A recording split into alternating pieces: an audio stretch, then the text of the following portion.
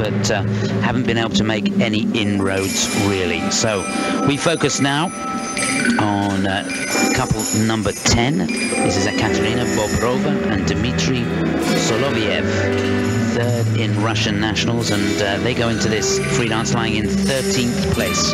Chris Howarth alongside Nikki Slater, who's really excited and been looking forward to this all week, to take you through it live this evening.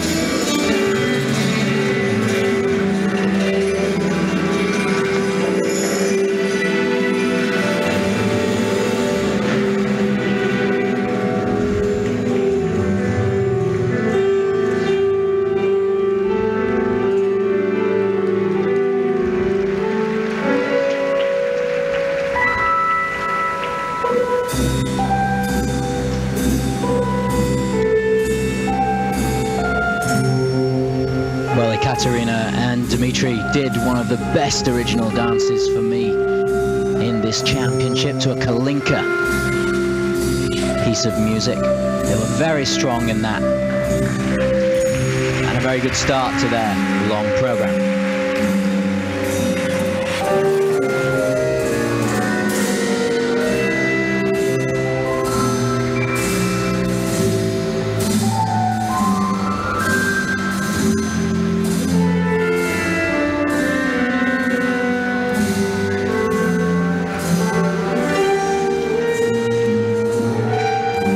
Seeing the skaters staying in dance hold and doing deep edges.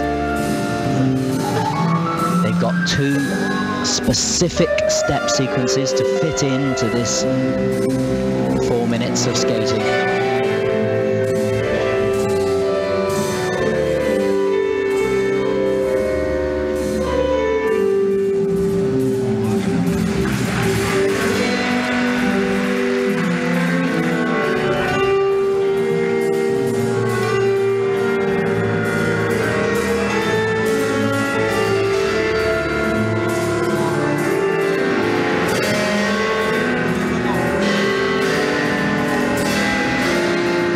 One of the prescribed elements, 2 sets of twizzles done with quite a lot of speed over the ice. That makes it more difficult to do.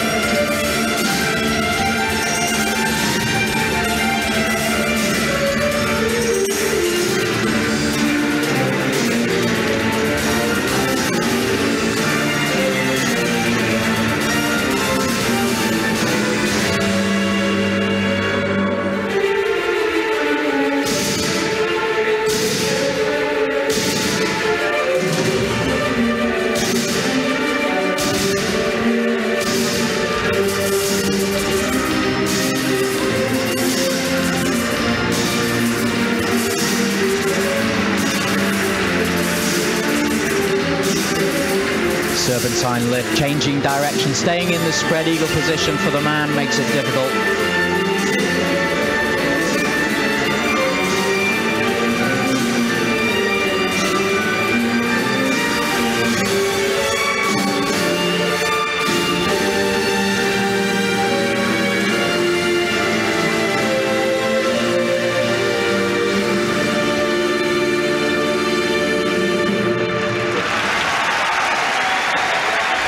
Yes, there's no doubt about it. These two can skate all right. First time for them in the World Championships.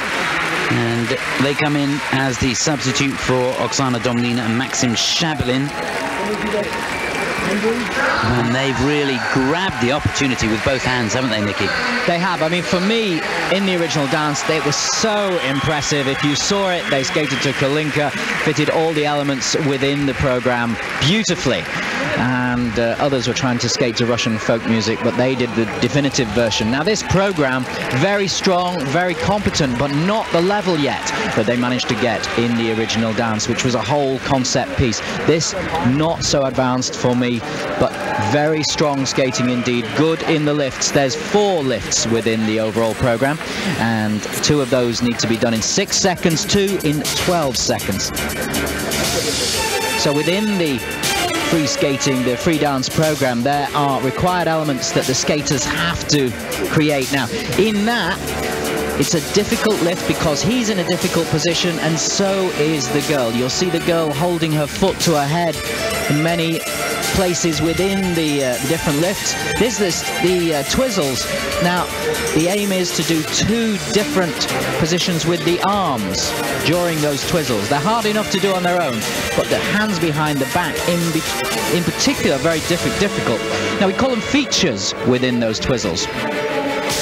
The other thing, we're looking for loads of things tonight, but it's really the way the balance of the couple works. You want a lot of technical difficulty, but you want to maintain the flow over the ice.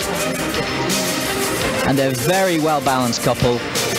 Good on the knee, good edge work. I think, yeah, they're really promising for the future.